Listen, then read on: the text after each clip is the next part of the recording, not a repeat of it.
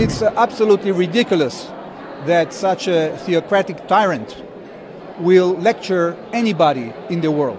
The entire world is looking for a day in which Iranians will be free, and this is what we have to concentrate on. Participation, how both countries collaborate in terms of the water topic.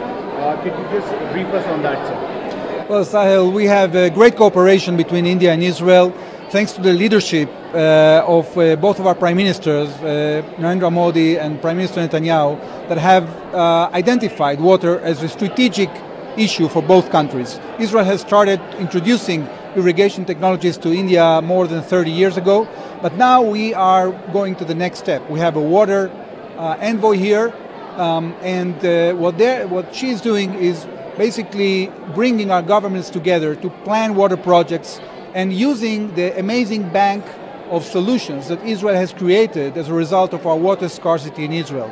And these water solutions are in four main fields. The first is irrigation. Of course, irrigation is essential to not only to save water, but also to increase crops and to prevent water degradation.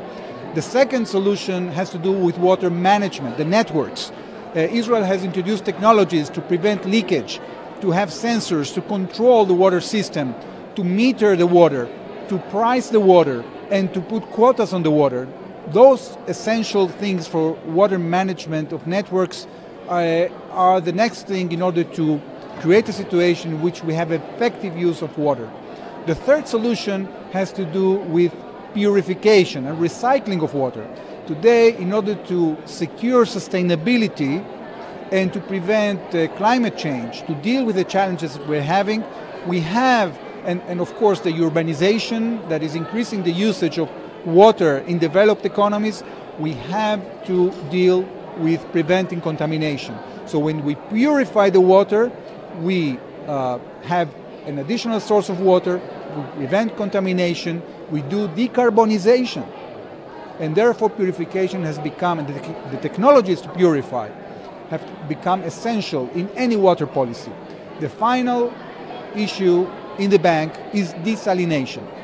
When all the other solutions are not enough and you still need water in places like islands or other things, you have to use desalination, and thanks to great development of Israeli technologies, we have created cheap solutions that can create additional source of water, and of course that water can afterwards be recycled and reused under the chapter of purification. What kind of investments can be expected, and also on the other fields, since you talked about the investments going to increase, what are the aspects which the Israel is looking for? Well, Israel has been cooperating with India in the creation of 32 centers of excellence in agriculture that are first and foremost helping to plan the water usage of each area in India, and in addition to that, of course, to introduce in an effective way the irrigation technologies.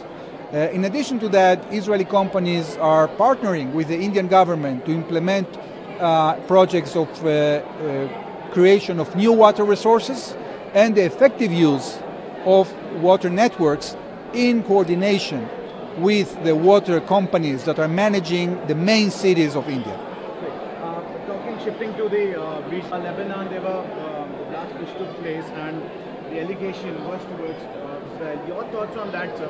How do you look at that blast which took place?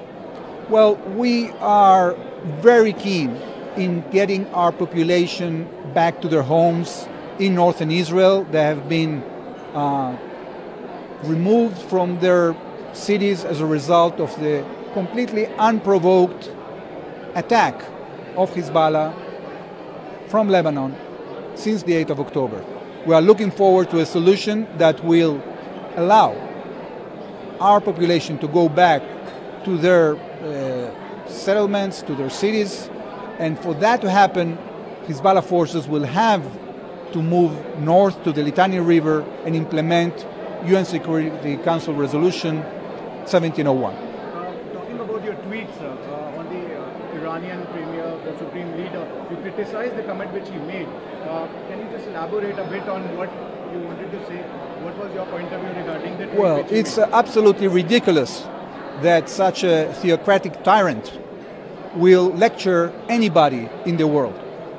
first and foremost, the entire world is looking for a day in which Iranians will be free. And this is what we have to concentrate on.